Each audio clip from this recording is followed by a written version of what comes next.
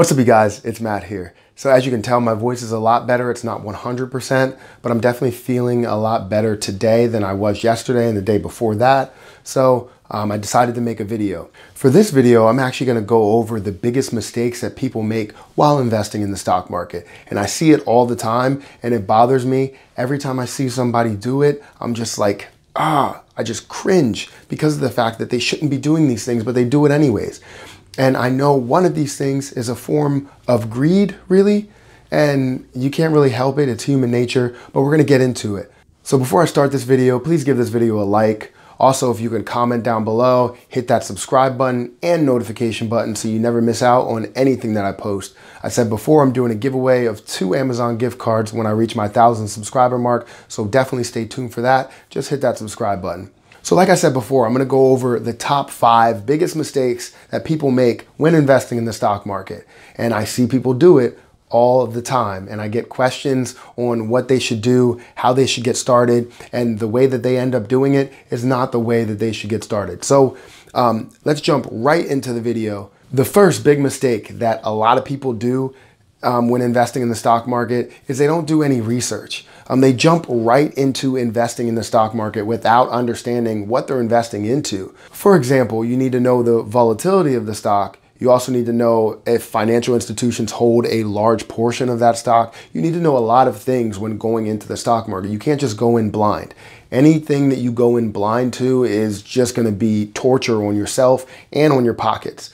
You might as well throw your wallet out the window or in a lake somewhere, because that's pretty much where your money is going. It's not going back in your pocket, I'll tell you that. So you need to really understand and do your research. They give all of these research tools on different investment brokerage accounts for a reason, and you need to use them. I use scanners all the time.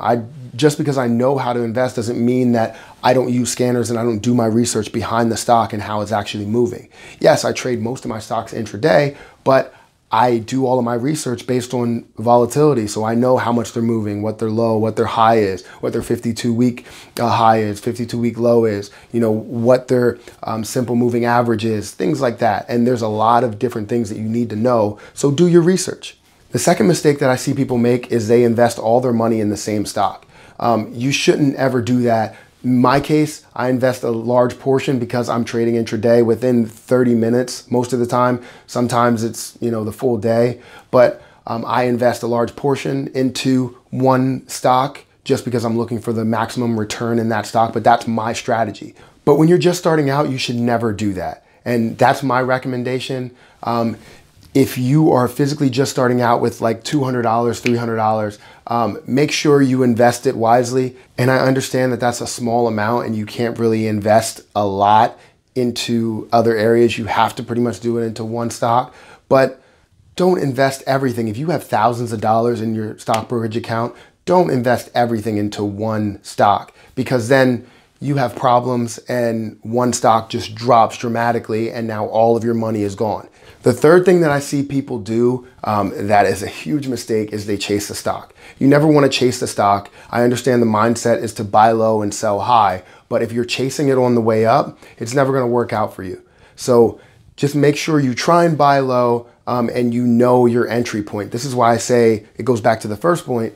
Do your research, because if you do your research on the stock, you'll know where it's going to be or where it should be, because the stock market's not predictable, but where it should be. And the same thing goes for people who are chasing the stock on the way down. I would say that you stay away from shorting stocks. If you're just starting out, I would say that you strictly just buy until you really understand, but definitely never chase the stock. And I've been caught in this a couple of times when I first started out. And then even recently I've been caught in it just because I seen something trend up and I thought that it was going to trend higher, but that didn't happen. So just don't chase the stock, because it never goes in your favor. So the fourth mistake that I see people make is they're too stubborn. When they have a losing trade, they don't sell it. They hold on to it and say, you know what, this stock's reliable, it's going to go up. That's not the mindset. You don't need to do that. Don't be stubborn. Don't be greedy.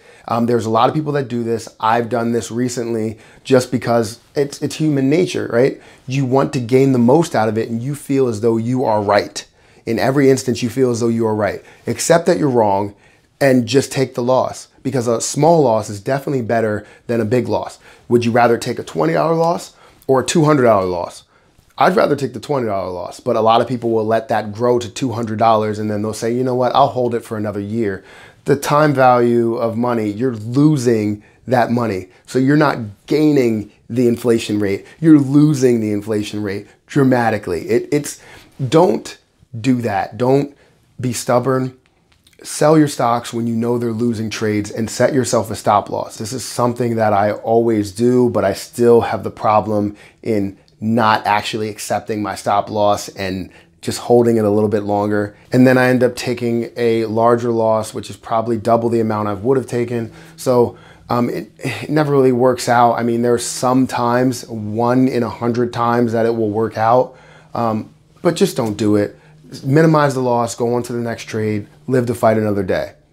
And the fifth and final mistake that a lot of new investors make is that they quit after one losing trade. I see a lot of people that invest in a stock and then they drop dramatically and they don't sell. They just keep letting it drop down. And when they do that, they have a huge loss and then they go, you know what, investing's not for me. You don't need to quit, you just need to understand and learn from your mistakes. That's what mistakes are for. You're not gonna jump right into investing and be a rock star. You have to learn from mistakes. And I've learned from plenty of mistakes. I've lost quite a bit of money. I've gained quite a bit of money, but you always want to find that way to offset it. Learn from your mistakes. Don't quit after the first loss, because the future is in investing, especially your future is in investing. So if you can consistently gain 2, 3, 4, 5, 6, 8% every year on your money, then it's definitely worth it. You don't need to double your money. It's investing. This is something that could be on the side. It's not going to be your main job. Now, if you are trying to make it your main job, then you do research just like if it's your main job. You're not going to be a pro right away. It's just like if you go to school for business, you're going to go and get your associate's degree. That took you 2 years. You go and get your bachelor's degree. That took you 2 more years, and you're just adding on years and years and years of learning. But you expect to go into the stock market and know everything. That's not realistic, and don't expect that. So there you have it, guys. That's my 5 biggest mistakes that new investors make. And even seasoned investors still make some of these mistakes. The only thing that seasoned investors do better than new investors is they minimize the amount of these mistakes that they make. They may do 1 per 3 months or 1 per year, and that makes them a profitable investor. So thank you for making it to the end of this video. If you can, hit that like button. Also, if you can comment down below and hit that subscribe button so that you never miss out on anything that I post.